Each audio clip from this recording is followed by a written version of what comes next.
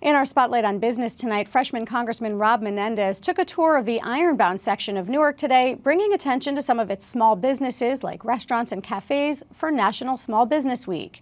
Menendez used the moment to stress the importance of investment in small neighborhood businesses and in New Jersey's downtowns as a whole. You see a lot of business thriving here on Ferry Street, so I think you have to be at least somewhat satisfied that it achieved its baseline mission. There's always going to be things that we can improve upon. Hopefully, we have a more resilient economy. We're facing a lot of challenges right now, but it's always important the federal government steps up when it needs to ensure that businesses like this are able to stay open and thrive. I went to law school at Rutgers, so I spent a lot of time in the Ironbound. It has a great set of legislators here.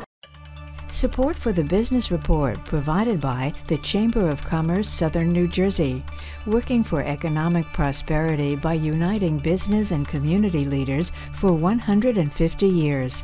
Membership and event information online at chambersnj.com.